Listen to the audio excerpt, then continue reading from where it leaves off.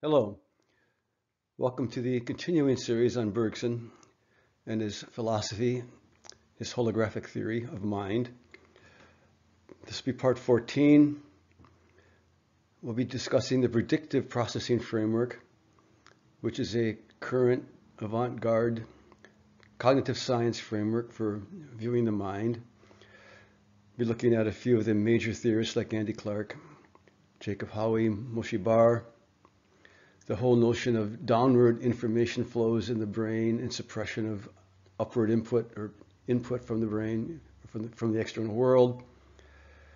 The comparator notion that this involves versus the actual structure of events. The difficulty yet of explaining the image of the external world in this framework.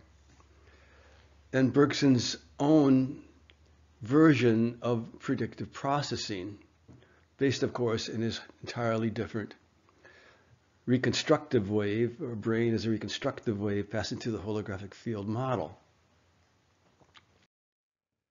So I'm going to begin with a set of notions taken from the book The Predictive Mind, authored by Jacob Hohwy, 2013. Now the pronunciation might be Hohwy, and if that's the true pronunciation, I apologize to Dr. Hohwy, but I'm going to stick with that pronunciation from henceforth. And so, as he notes, the predictive framework, or PP, takes its lead from its early originator, the great physicist Hermann Helmholtz. To quote, "Perceptions are regarded as similar to the predictive hypotheses of science, but are psychologically projected into external space and accepted as our most immediate reality." So already we see an interesting phrase, psychologically projected into external space. And we're going to wonder what psychological projection means. Thus, the problem of perception, how he argues at the start of his book, is this: how the right hypothesis about the world is shaped and selected.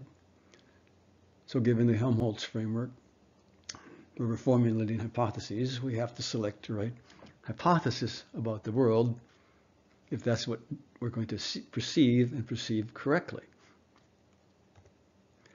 So the brain is seen as manipulating a generative model of the world, an internal mirror of nature that recapitulates the causal structure of the world.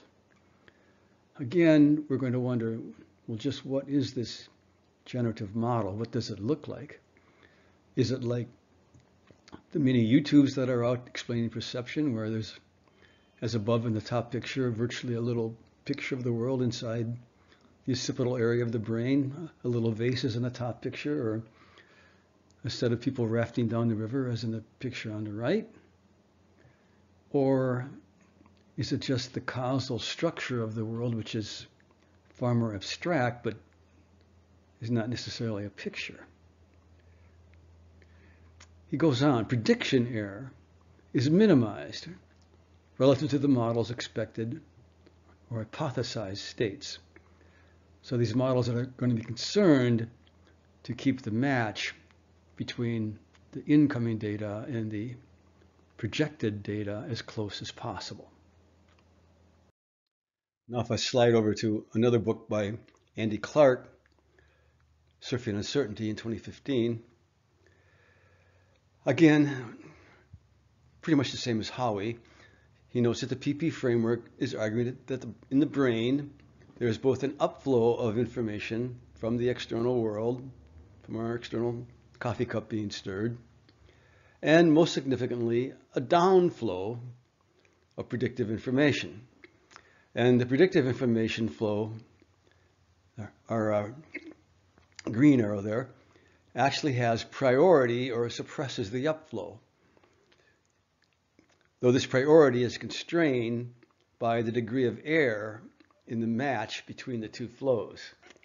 So in other words, if there's a significant difference between the two flows, then the upflow retains its superiority or priority. The predictions in this neural network or computational framework are in essence probabilistic Bayesian priors. Now, I'm not going to go much into Bayes' theorem.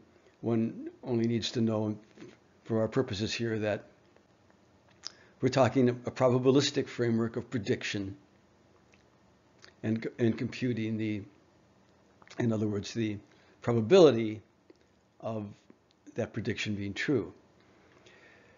In one of the significant developments Clark describes, networks and algorithms are being created that learn these priors from the incoming information, thus solving an important bootstrap problem as to how the predictive process actually gets going. So in other words, what's being said there is somehow I have to form an hypothesis that I'm seeing a coffee cup being stirred initially. I have to have some ability to form that prior about the probability of perceiving a coffee cup being stirred. And so I've got a bootstrap problem as to how I get going. How do I lift myself up on my bootstraps? And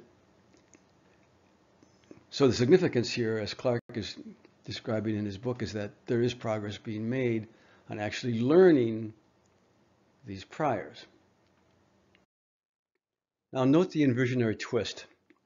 Perceptual influence is always trying to use its prior knowledge to predict and suppress, yes, I repeat, suppress the sensory input the system is receiving.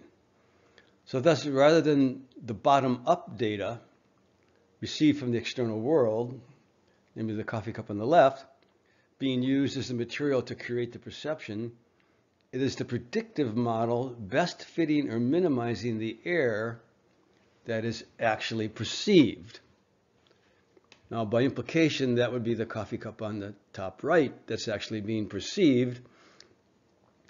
And one instantly sees the strange dilemma that predictive processing is in, because one has to ask then where and what type of error and how far that error must be from the input before we actually see the input.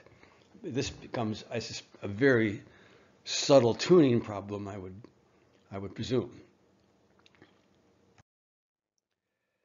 Further, what would this internal predictive model actually look like, embodied as it must be in chemical flows? How could it possibly look in the brain like my experience of the kitchen with its tables, its chairs, and my hand with a spoon stirring coffee in a cup on the table? And again, how is this internal model psychologically projected? What does that mean? I mean, this is one of these phrases that's thrown out there that has no particular meaning assignable to it. Psychologically projected. What the heck does this mean? We've certainly gone beyond any physical model. So that is, how from this internal neural-based hypothesis do we obtain an image of the external world? Because we know there is not one as such in the brain. These are questions one instantly and impatiently presumes that Hohwy, for example, in his book, will quickly deliver on. In other words, we're hoping that we can explain the magic that has to happen to get that image of the coffee cup out of the brain and into the external world. But in an unfortunate structural aspect of the book, we waited until about 200 pages in to hit this disclaimer from Hohwy. Quote, "This is not intended as a proposal that can explain why perceptual states are phenomenally conscious, rather than not, and that this is merely, quote, a proposal that describes the states that are conscious via those representations of the world that currently best predict the sensory input." and that it, quote, does not intend to touch the hard problem, unquote, which is to say, Chalmers' hard problem of consciousness. So this is rather disappointing, because we find that all he's really saying there is he has a proposal that is claiming that the states that are conscious are so via the predictive hypothesis, the downward flow. But he can't explain why those become the image of the external world. And so one wonders, but what happened to the predictive hypotheses of science that are psychologically projected into external space and accepted as our most immediate reality? So apparently the magic can't be delivered on. So clearly this predictive processing / Bayesian framework is at best a partial answer. It is a computational piece of the puzzle, but just a computational piece. That is, there's no true concrete dynamics involved. Where, again, by concrete dynamics, I mean a dynamics as concrete as that of an alternating current motor generating a field of force. Computations alone cannot account for consciousness. But again, that's all that the PP framework is actually offering. So for anyone just coming into this series that happened to jump right in here, you'll have to check out parts 1, 2, and 3, or at least part 1, to see Bergson's answer, with Gibson thrown in for part 2, and part 3 to complete it, on the origin of the image of the external world, on the origin of that coffee cup. It's quite a different model than the PP framework, and it is a real concrete dynamics that's being invoked, not just computation. Clarke is well aware that this framework is no solution to the problem of perception, that is, to the origin of the image of the external world. We have two neural or chemical neural flows, up and down, neither of which look like Clarke's example coffee cup on the kitchen table. Clarke uses the coffee cup too. Just like that is like our experience of the external world. The downflowing prior for a coffee cup, the green arrow, is nevertheless only neural firings. So again, we're invoking an interesting form of magic to get something that looks like the coffee cup out of that downward neural flow, whether we call it a predictive Bayesian prior or not. So he chides Hohwy for arguing that this framework can indeed explain the origin of our experience, as Hohwy invokes the notion that from these flows emerges a virtual image of the coffee cup and table. Now, I did not see that in Hohwy's Predictive Mind book. As we just saw, around page 200, he explicitly denies that he can explain anything. However, we definitely saw language like that in terms of psychological projections, etc. If Clarke tends to sin, is that he slips continually into over-enthusiastic language. For example, he'll say PP is, quote, a compelling cognitive package deal in which perception, imagination, understanding, reasoning, and action are co-emergent. But if one has no theory of the origin of our image of the external world, one wonders, how can one claim a theory of perception? And given no theory of perception, then a theory of memory, that is, of how this perceived experience is stored, is ungrounded. And indeed, there is no accepted theory. And given this, how can we be saying that we are actually explaining imagination, which is to say, just another form of cognition, something which relies on invoking this experience? Hohwy and the predictive processing framework in general is in the same boat. That is, when it comes to cognition. That is, they really have no grounding for a theory of cognition because they have a non-starter theory in terms of explaining the perception of the world, of the external image, the image of the external world. But he yet tries to take the framework into explaining Searle's Chinese room. If you remember, Searle was in a room and he was receiving Chinese linguistic strings as input and simply acting as a computer using syntax rules was creating Chinese output. And of course, he was arguing that in this process, there was no comprehension of Chinese whatsoever arising in Searle's mind. But Hohwy is trying to say that he can take a Bayesian network and account for the conscious understanding of an event, which is created via the mediating device of a string of linguistic symbols. So when I say the man stirred the coffee with the spoon, I am using language as a mediating device, a string of symbols, to create an event in the mind. If I'm not creating an event, I have no understanding of that sentence. I'm creating an event, I'm describing an event of the man stirring coffee with a spoon.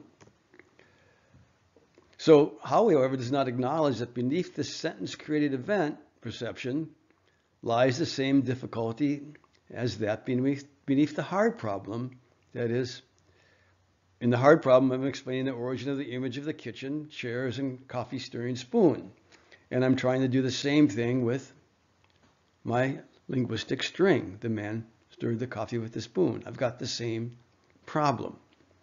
So Hohwy thinks he's going to use his Bayesian network to solve the comprehension problem in Searle's Chinese room when he can't explain perception is beyond me. Hohwy describes the earlier mentioned causal structure of the world, which are captured or recapitulated in these Bayesian hypotheses or priors, in terms of invariance, in his terms, regularities that exist over various scales of time. But the discussion of these is very abstract. The concept of invariance seeming very limited, almost entirely in terms of, as he says, causal regularities. For example, dropping an egg to the floor results in or implies a broken egg. Or stirring coffee and cream results in the cream and the coffee get mixed. But these are virtually simply if-then logic rules. If I drop an egg, the egg will break. If I stir the coffee and cream, then the coffee and cream get mixed. Neither of these describes the actual dynamic structure of the event, of egg breaking or coffee stirring. And missing is any reference to ecological psychology and J.J. Gibson, a discipline where the regularities have a precise mathematical structure. And as I noted in parts 2 and 4 and several other places, but we have to go through it again, events have a dynamic, time-extended invariance structure.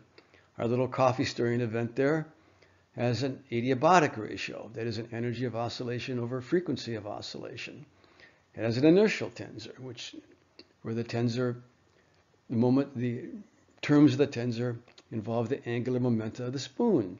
There's a radial flow field defined over that surface. The cup size constancy, as it moves back and forth, or as our head moves back and forth, is a ratio of the height of the cup to the texture gradient over which the cup moves. Even the form of the cup is a function of flow fields with velocity gradients, and this is just the beginning of the list of invariance laws that define this event of coffee stirring. All of these, the flow fields, the inertial tensors, the adiabatic ratios, etc., comprise the structure, what I call the structure of invariance, or invariance structure defining this little event of coffee stirring. It is a structure where the invariants are defined over time an extended flowing time. And as Gibson argued, these invariants cannot exist in an instant or be transmitted as bits over the nerves. But it is this dynamic structure that is arriving in the brain as the bottom-up information to be compared against a predictive hypothesis and suppressed. And so it is this very same dynamic structure that would have to be incorporated within and would have to define the predictive hypothesis of this stirring event that is being projected as our experience. So what I'm saying is the input is a very dynamic structure of invariance. We've incorporated invariance laws defined over time over concrete dynamics and forces. That's the external event. But the projected hypothesis, the little coffee stirring on the left there in the brain diagram, would have to be equally as complex to match, even come close to matching that external event. It would have to hold the same invariant structure. So now you have to conceive of the comparison process as the clash of invariant structures and to see who wins. Because remember, in the PP framework, it's supposedly the predictive hypothesis that always wins. If the error isn't too much, which is becoming obviously an extremely interesting question as to what that possibly means. And notice, my little predictive hypothesis there is just one of many in that line of possible events of coffee stirring. Which one is being selected? Which one is matching? I mean, just that picture alone begins to give an index of how difficult the task of the predictive processing framework actually is. That picture kind of says it all. Which one is the predictive hypothesis? And why would it ever match? Unless it's exactly the same event. But why would that ever be? So the predictive modelers actually avoid this nicely because they live in a static world. It is a world of snapshots. That is, they live in the world of the classic metaphysic, as we described in the previous parts, with its abstract time. So in the comparator model, in my diagram at the top there, I have the external world. I take a snapshot of that stirring. I pass it through my comparator, and if there's a match, and I'm comparing it to my predicted snapshot, and if there's a match, I continue projecting the predictive hypothesis. And then this, of course, this is a nice loop that continues, and I take another snapshot, compare it to the next predicted snapshot. If match, continue with my predictive hypothesis. If the match is too divergent, if there isn't a match, if the discrepancy is too divergent, supposedly the picture on the left wins. But we know snapshots cannot work. Remember the rotating wire cubes we talked about in part 2, which we strobed them. We strobed the cube. We had a rotating wire cube, and I strobed it in phase with its symmetry period. And when it's strobed in, so we had really one cube here. If we strobe it in phase with its symmetry period, that is at an integral multiple of that period, where the period is 4, so 8 times a second, 12 times a second, we see a rigid cube in rotation. But if we strobe that cube out of phase with its symmetry period, remember symmetry period is 4 times per revolution, and out of phase strobe would be 13 or 17 times. A plastic, non-rigid, wobbly, not a cube, is specified. So the strobe is effectively a snapshot a sample of the event. But sampling out of phase destroys the rigidity or the cubeness of the cube. So to take a snapshot of the rotating cube to compare and yet see a rigid cube in rotation, what would the comparator have to know? Well, the comparator would have to pre-know the symmetry period of the cube. First of all, it has to pre-know the symmetry period of the object it's looking at. It would have to know, and this is where it gets truly interesting again, via ESP, precognition, the exact rate of the sampling. It has to sample precisely within that symmetry period, 4 times a revolution, 8 times a revolution. And what if there were 2 or 3 cubes rotating at different rates, which certainly we can see? Then how would the comparator ever match up all these different cubes at different rates? And then remember the rotating ellipse.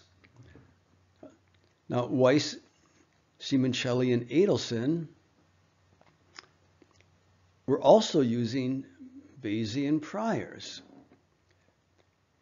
And their constraint or prior in their model for motion perception is motion is slow and smooth. Too rapid a rotation violates this constraint. So if I'm rotating that ellipse, and that ellipse, the edge, that surface, that perimeter can be seen as a whole set of velocity vectors. And so if I rotate too quickly, I violate this constraint and I get a non-rigid wobbly ellipse. And I noted that the out-of-phase strobe is possibly also violating a constraint. For example, it could be spatial regularity implies temporal regularity. So if I imagine a rotating cube with a light in the center of each side, it would emit a regular temporal pulse. An irregular polygon, like my irregular pentagon rotating there on the left, would emit an irregular pulse. So just a possibility for the constraint that's being violated in the strobe rotating wire cube. But Weiss and all constraint, their motion is slow and smooth constraint, is simply turned into a mathematical constraint that is applied to velocity flows. That is, it's a math constraint applied to processing velocity flows due to their inherent uncertainty. And I noted all the various flows that exist here. We have a velocity flow as we drive toward the sun. We have the velocity flows defined over the sides of the rotating cube, where the edges of the cube, the vertices, simply become sharp discontinuities at the junctures of these flows.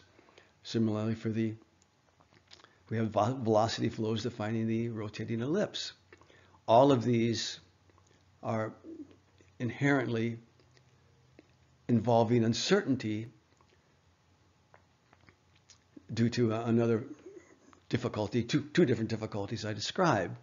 And this is why Weiss et al. Also moved to probabilistic constraints to compute motion. So this computation that Weiss et al. Are talking about can easily be seen as incorporated in the brain as a reconstructive wave. It's part of the brain's optimal specification. As Weiss et al. Argued, all events are optimal specifications due to the inherent probabilistic nature of this processing. So that we have an optical specification of the cube or the ellipse. But it is not a predictive hypothesis. That it is not an hypothesis like I'm seeing a rigid ellipse. It is not a suppression of input. It is not trying to compare states in an ongoing dynamic velocity flow. It's not our comparator. It is not at all the same as in the PP framework. Again, when I say it is not a predictive hypothesis, for example, it's not an hypothesis like a rigid ellipse or a flowing coffee cup or whatever. So by the time a comparison would be made between two hypotheses, a rigid ellipse versus a floppy ellipse, the shooting is already over because the floppy non-rigid ellipse is already specified. It's already an optimal specification. So the predictive hypothesis concept here is utterly redundant. That is, it's useless.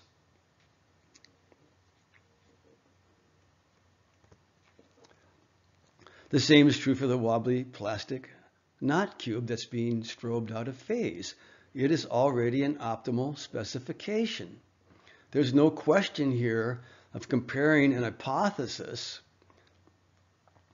of that I've got an hypothesis of a rigid rotating cube and it's not matching.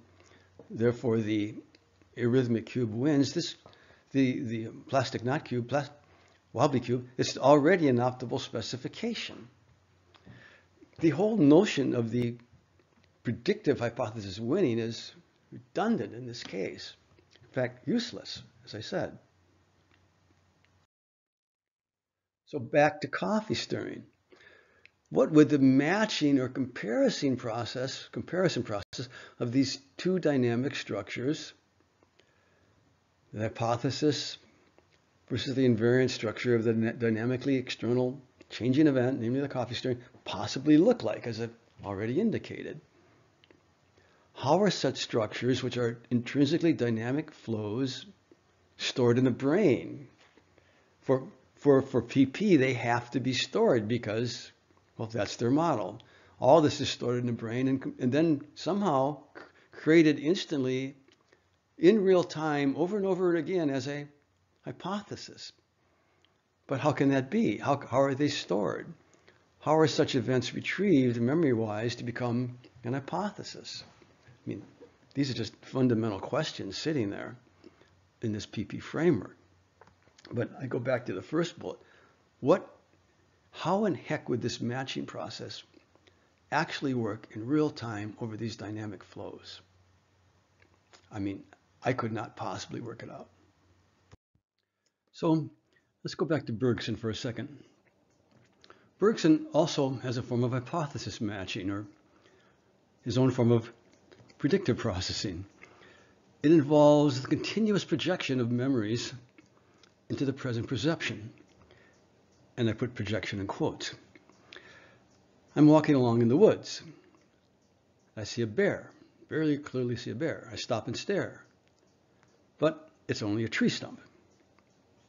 It was only a small bear. Or I hear a popular song. Initially, the words are only a confusion. They're indistinct. But as I learn the words, either by listening many times or cheating and finding the text, from thence on, the song is clear. Now for Bergson, memories are in a continuous circuit filling in the present perception. Note this is already a form of the famous filling in concept that Dennett made famous. Now why is this? Because we, that is the body and brain, are embedded in the 4D holographic field. And the brain is in a continuous modulation pattern.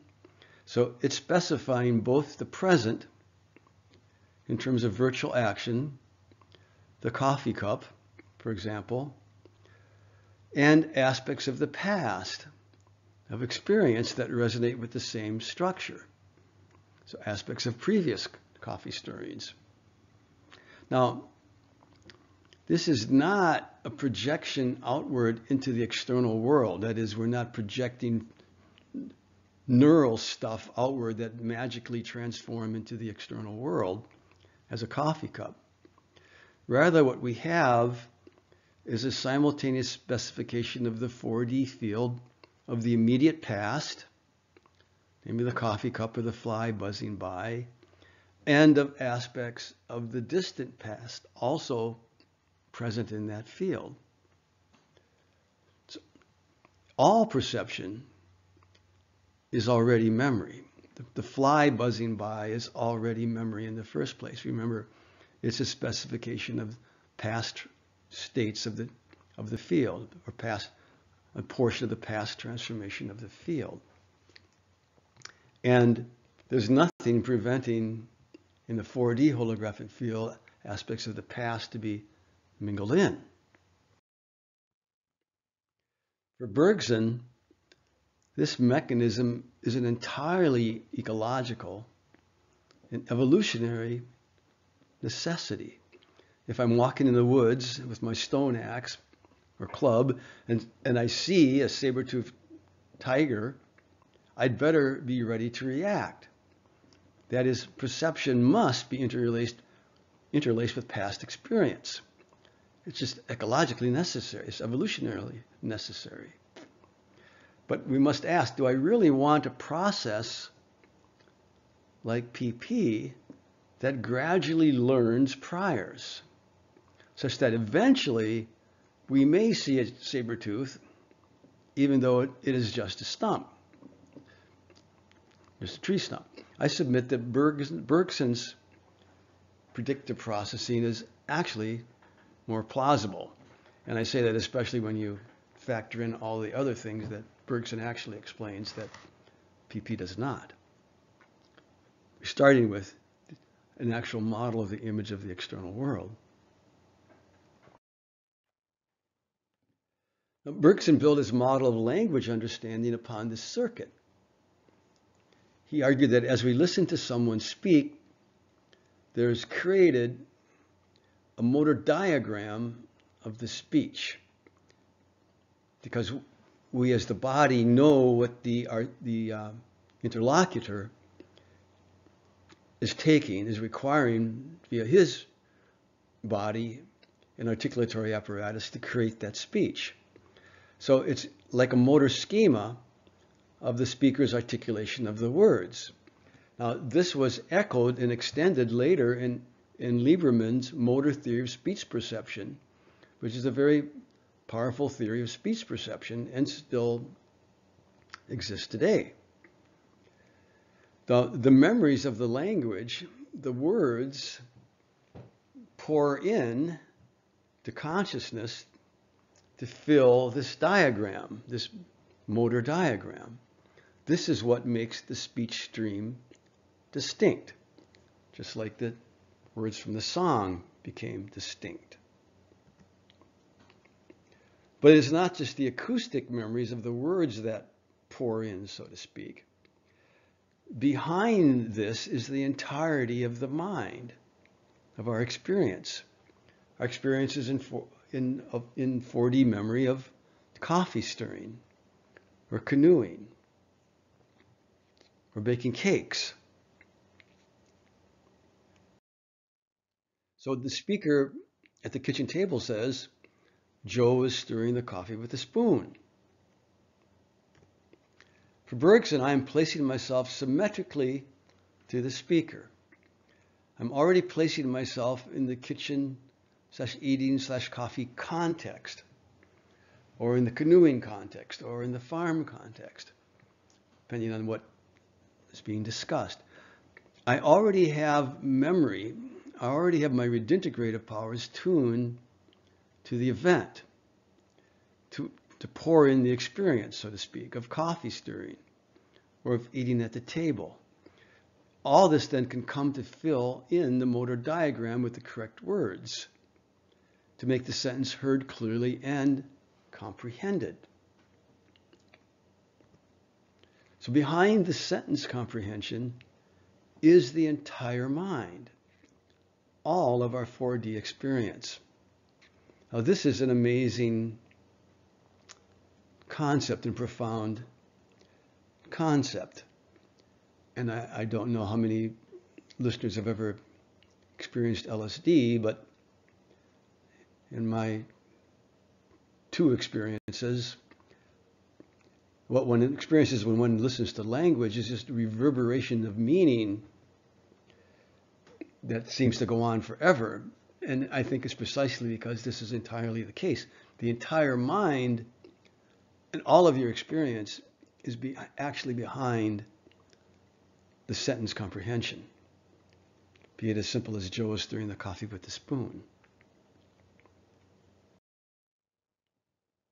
So now we see what a profoundly different process is language comprehension, how profoundly different from AI's conception, from cognitive science's conception. It's not just AI's failure to handle analogy that is the problem. It is this entire conception that must be in place. This conception of the brain having access to the entirety of 4D memory that must be concretely implemented. So this is simultaneously how profoundly different the true predictive processing might actually be. But AI and cognitive science will simply spin their wheels, I'm afraid. Why? Because look at where they have to move. They'd have to move to the 4D nature of the world. They'd have to move to Bergson's temporal metaphysic with its inherent indivisibility of motion. They'd have to move to the origin of the image of the external world as being explained by the brain as a reconstructive wave passing through the holographic field. They'd have to understand and accept the very existence of images and four-dimensional being. And they'd have to come to the idea that the abstract is defined upon the concrete. It does not exist without the concrete, and thus requires the retention of all concrete experience. Bergson's model is, in fact, I think, the far more logical, and without this, AI and cognitive science will, I'm saying, is stuck, but they'll make illusory progress, and for a long time. So let me go back to the Chinese room for a second. Searle had argued that mere syntax manipulation, mere rule manipulation and symbols cannot account for linguistic comprehension. Succinctly, syntax is not sufficient for semantics. Now, this caused a storm in cognitive science. For one theorist, Hayes, McCarthy and Hayes being behind the frame problem, cognitive science should be defined as, quote, the ongoing research program of showing Searle's Chinese room argument to be false. The argument being that significant because Searle was taking aim at the entire syntax manipulation, rule manipulation structure of symbolic programming, and this includes as well neural networks. The difficulty is Searle had no model of semantics or comprehension, or perception for that matter. He left a vacuum, and it wasn't just he was simply participating or expressive of the vacuum that in general existed. But since the vacuum exists, that's why PP theorists like Hohwy still think they can fill it. We have seen what comprehension requires. Just for starters, invariance structures defined over time, forces and flowing fields, the retention of the entirety of concrete experience, the body-brain embedded in the visible transformation of the holographic field, as we've just said. This is why syntax will not suffice. All of this is required. But this positive model simply doesn't exist. So the vacuum begins with a huge lacuna or lack of in our understanding of the structure of events, as we've been discussing. It supports the notion, this vacuum does, as even Hofstadter and Sander did in their Surfaces and Essence books, that events must be perceived, distilled, and stored. This distillation concept expresses the theme of an encoding of an abstract structure of the event, the parsing into elements or features of the whole event, which are then stored and reassembled. So I take my coffee cup and I break it into as many little pieces as I can think of, my coffee stirring. And these are all stored as aspects, features, elements of the event. But Hofstadter and Sander are repeating the essence of a major position in the theory of memory, namely the abstractionist philosophy of memory storage. That is, perception events inherently must be reduced and stored as schematizations. Only selected elements or abstracted elements are stored.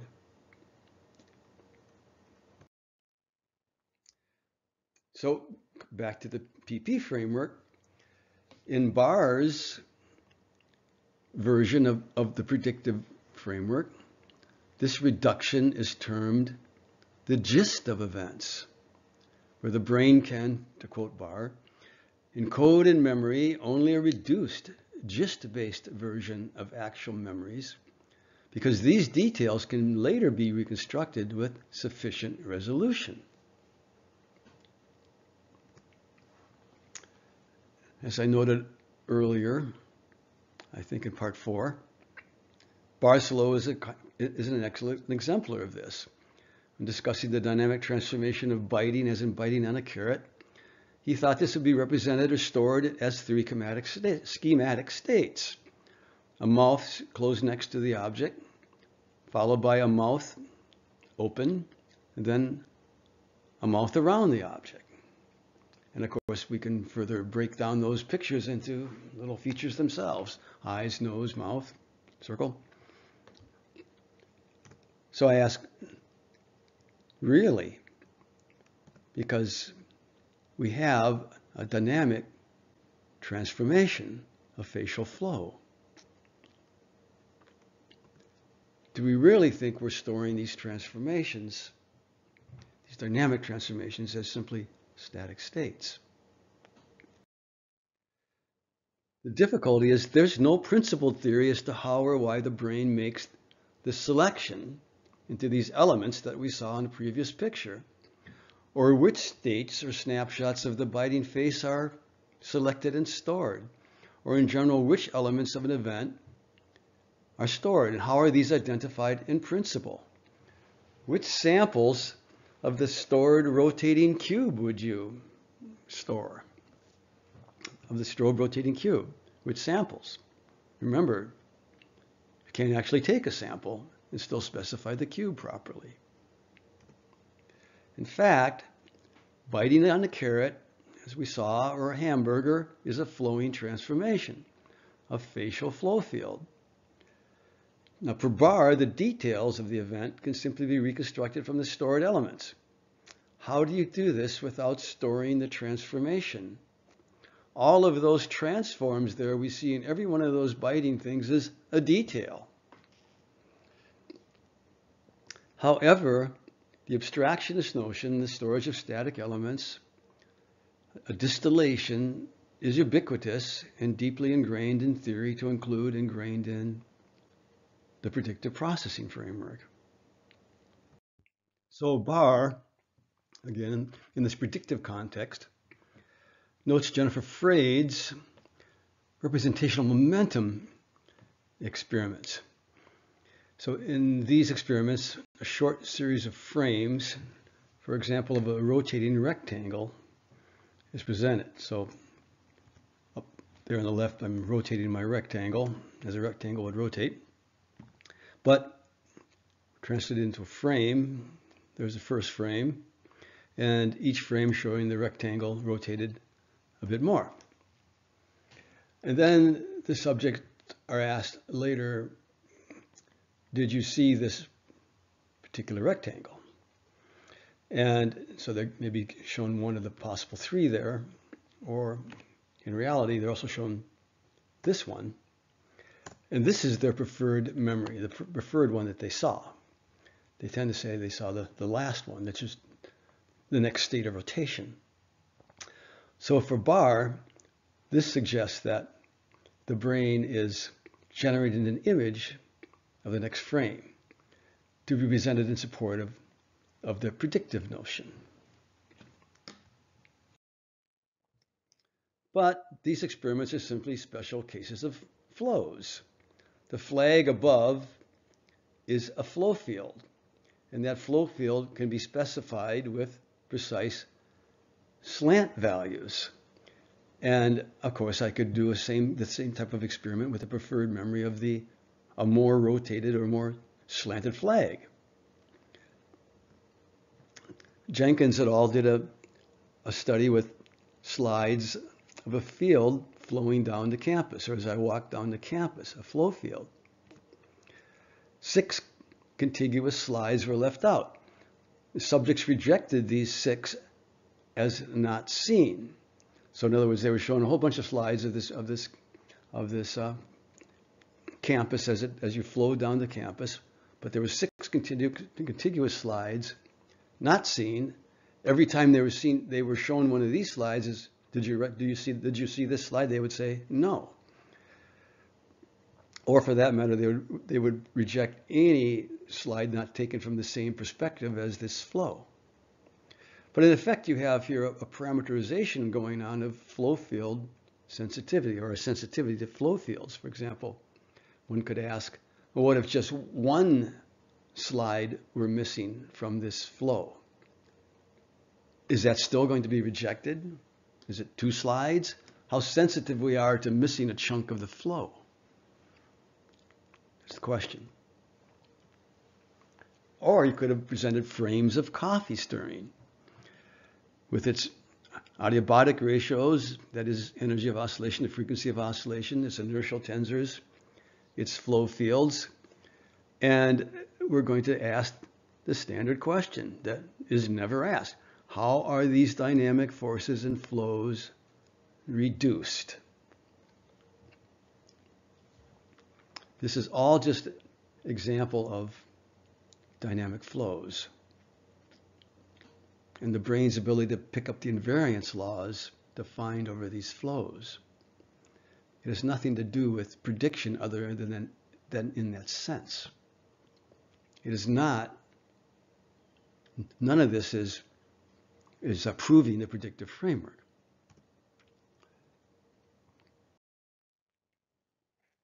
So this again implies the brain is responding to dynamic structure of events with invariance over time. And that again, the predictive models must explain how these structures are faithfully encoded for future use. And this would include the principal method of the reduction of these events to elements or gist. I want to see the principled method. I want to see principles for this reduction. I'm tired of the baloney that we just say this happens.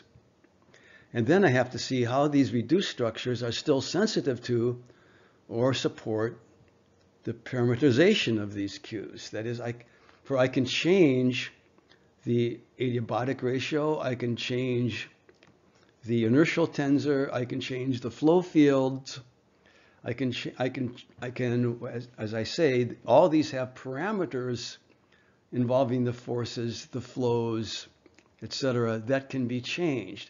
I want to see how these principled reductions into static elements now preserve that.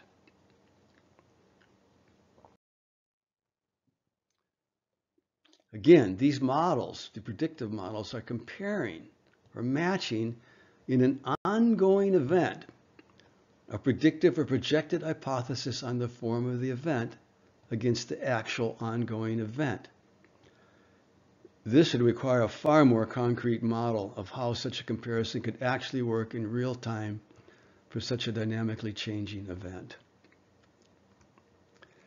Imagine, for example, attempting to describe the nature of the ever-changing projected hypothesis or image, as well as the real-time matching process, and at what scale, what time scale, each 1/10 of a second, for the wobbly, plastically changing knot cube with its flowing fields, or for the rigid, non-rigid ellipse, or the coffee stirring with its adiabatic invariance, inertial tensors, and flows.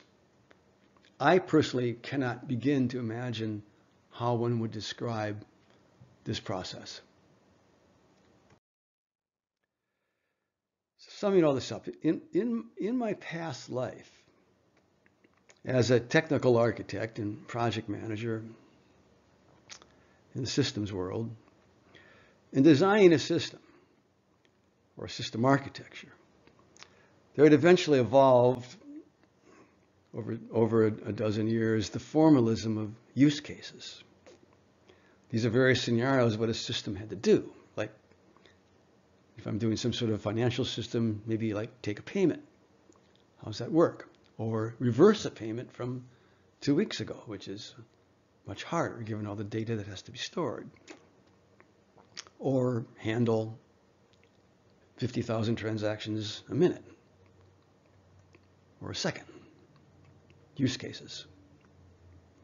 So you tended to start with a few simple cases just to get your mind going, to get a sketch of a possible system.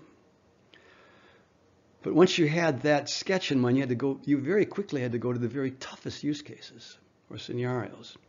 Now, why? Because if your architecture cannot handle those use cases, it was useless. You had to trash it. You had to start all over. To me, this is precisely the problem with PP and others.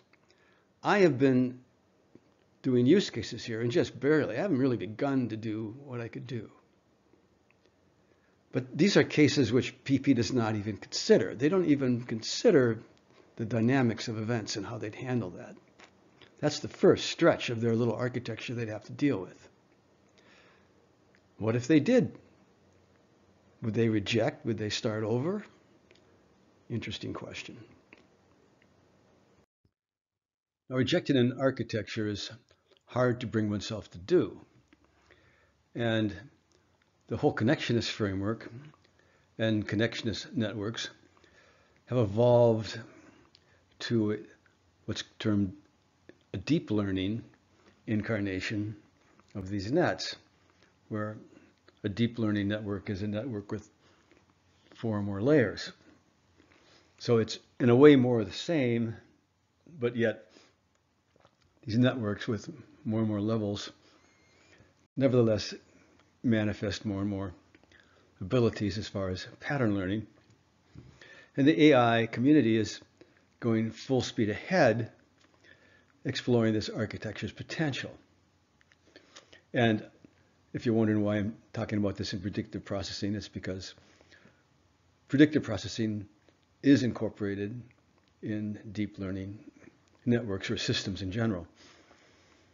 Many impressive things are coming out in this deep learning framework.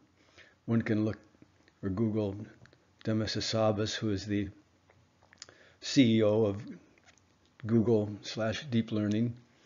Now, this deep learning company that he created, now part of Google. We're talking about networks, systems, because they're more than just networks, that learn Atari games very quickly, become super experts at Atari. I saw discussed a network / system that watches videos and learns to cook. I put cook in quotes because I'm sure it's quite a mechanical cooking. But it's hard not to be taken a bit aback by the apparent progress that's being made and the onslaught thereof. And this is all fine if it's seen as exploring practical applications. But the difficulty is this is all being taken as a theory of mind, and therefore a theory of the human being. And therefore there's rather radical implications, difficult implications, if we take that as a model of ourselves, and therefore of what ethics may be implied, etc. I think I've given throughout this series a whole lot of things that would, an armament, shall we say, that would allow people to look at all of this reporting about deep learning, etc., with a little bit of a larger perspective, look at it a little bit askance. And the major difficulty is Nevertheless, the deep learning architecture, no matter how deep, will never handle perception. It has no explanation of the image of the external world. This in turn has profound implications for memory, for how memory is stored, if it is in the brain, imagination, the nature thereof, and cognition.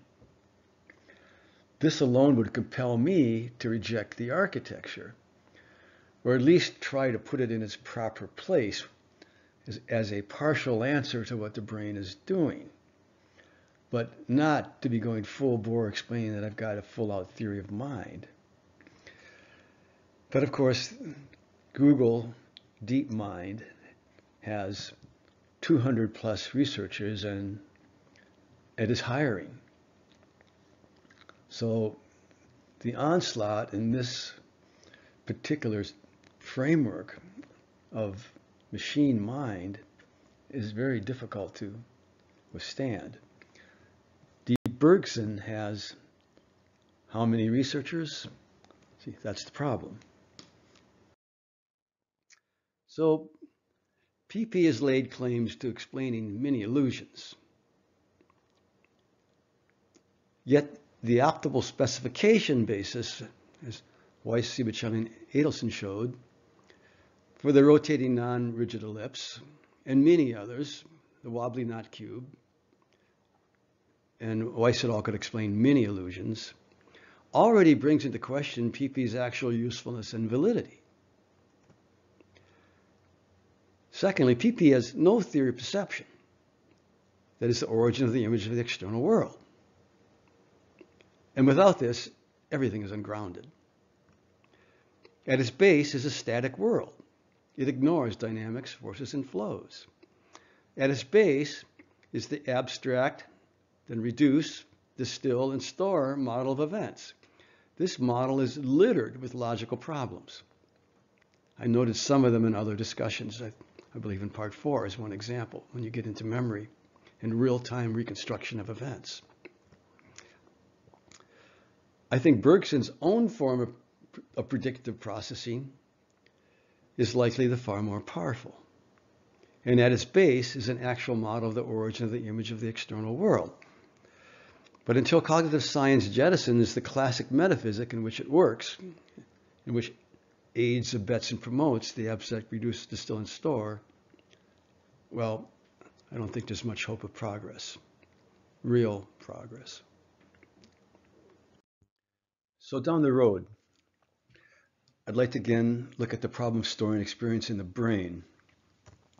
That is, how we take a nice 2-week long canoe trip with all its events and its richest of detail and store that within the brain. The subject includes the whole enchilada of hippocampal function theories, the role of the hippocampus. This relates to what's called consolidation of memories, fixing them in the brain, and the process by which that is done, supposedly. Connectionist storage and consolidation models, of which there are a good number, and amnesia theoretics, theories of amnesia. This is a huge, complex, convoluted subject. And again, it all comes down to this. So what does it say for or against Bergson? The topic I broached previously, that's called deep learning, and it's related, by the way, to predictive modeling. Deep learning networks will incorporate predictive processing. Is an interesting one, and I'm contemplating doing that again. And the whole notion of downloading consciousness versus Bergson is quite interesting. And though I don't like just critiquing things, they all bring out aspects of Bergson's theory which are, I think, quite illustrative. And next, I think, we'll look at inactivism, radical embodiment theories, some of Gibson's current exponents, and particularly simply why they fail as a cognitive theory. Till then, signing off.